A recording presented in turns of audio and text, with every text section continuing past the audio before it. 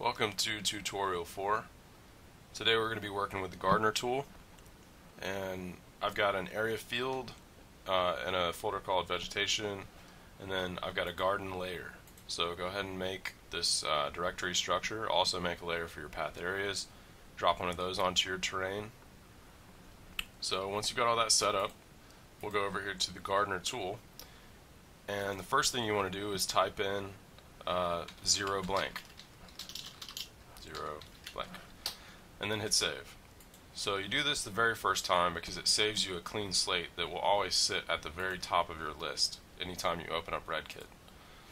So the next thing is I'm going to name what I'm working on. I'm going to call it small forest, save that, and I'm going to add some plants in. So go to your asset browser, go down to environment levels, vegetation, and trees.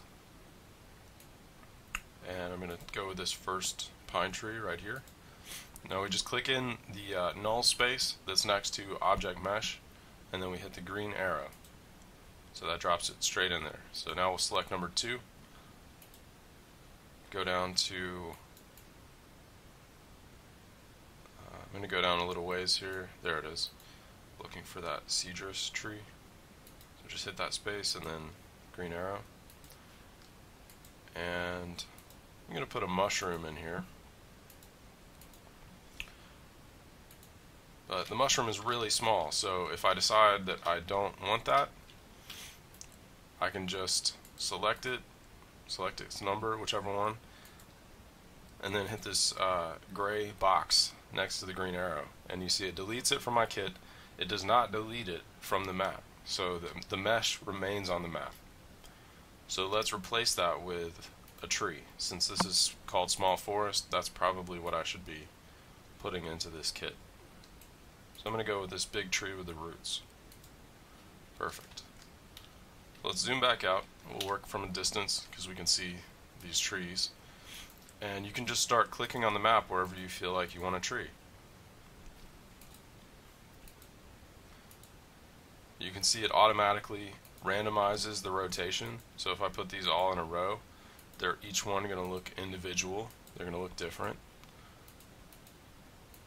And I can drop in some of these guys. That doesn't look very random because I really wasn't paying attention. But you can also go with the random stamp tool. So that will just pick a different tree or a different number at random, which helps you out with making a more random look to it, which is more natural looking. So I'll deselect that tool. I'll go over here to the eraser. If I don't like a tree, I can just hold down the eraser and move it over the base of the tree, and it will delete it for me. Let's go ahead and save our preset because we're going to close the active tool. The nice thing about this tool is that you can come down here and select individual trees and make them look however you like. You can scale them up, and the collision mesh will automatically scale up in proportion to the size. So, I mean, it's the same mesh basically. It's just inside of that. And now I've got a very large cedar tree that looks really nice and has full collision all the way around it.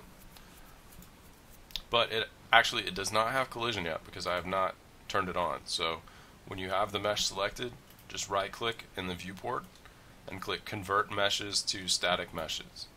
So that tree now has collision.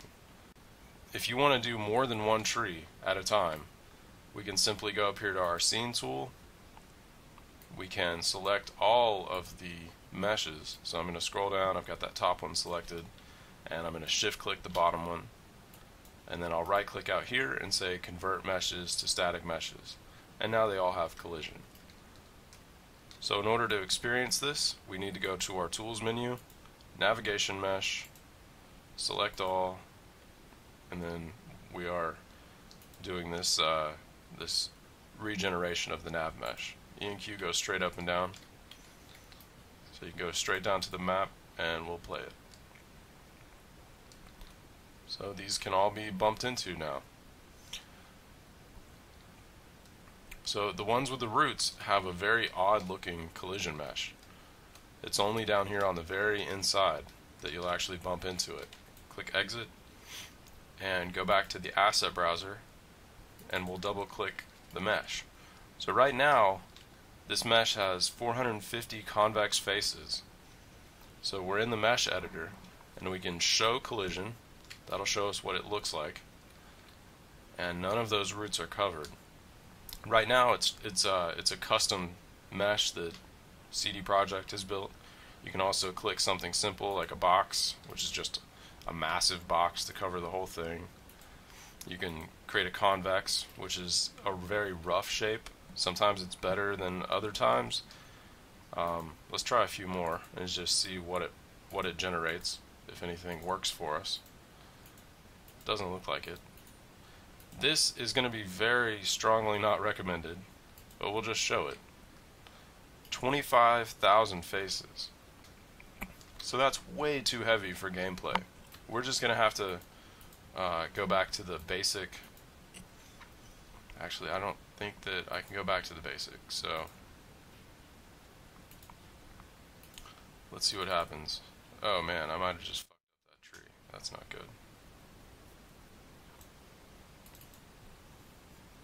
Okay, there we go. So if you just load back up the REDkit, it'll pop back in as normal. I didn't hit save. If you hit save, it might be messed up forever.